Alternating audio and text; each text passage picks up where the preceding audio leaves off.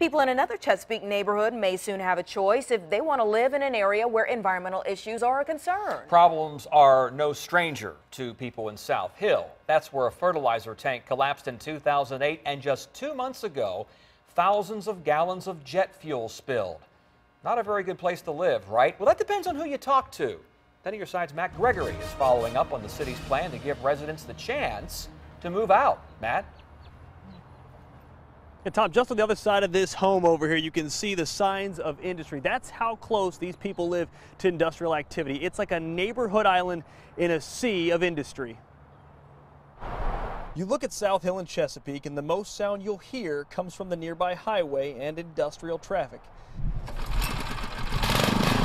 Still, as the residential side shrinks, families like Michael Wilson's still want to call it home. I couldn't sleep at night because my wife got on her mind of what we gonna do. We're gonna leave or not. I don't want to go. I don't want to go. I love it. His wife's sentiments echoed by others in the area, those who've lived through several fertilizer spills and one recent jet fuel spill. I was hoping to get my little piece of the American dream right there, but now it's like I'm afraid that if I continue to stay there, it might cut me short. It might cut my children's life short.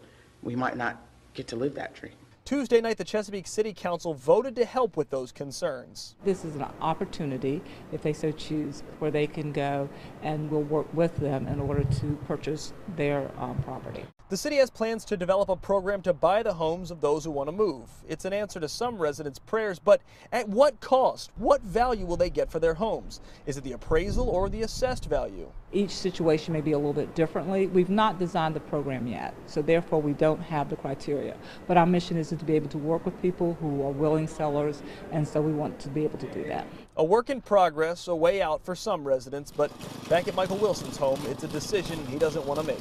We don't mind nobody business, but we look out for one another. But I still say those ones who want to leave, let them leave. I love it here. I love it. I couldn't even hardly sleep last night thinking about it. You heard the city manager say it there. They're trying to figure out what kind of strategy to develop to buy these homes. So far we asked the city manager and the city government what will they be paying, but all we've heard so far is it'll be fair market value. So we'll continue to follow the story to see what the city plans to do in order to reimburse these folks to move them out of here.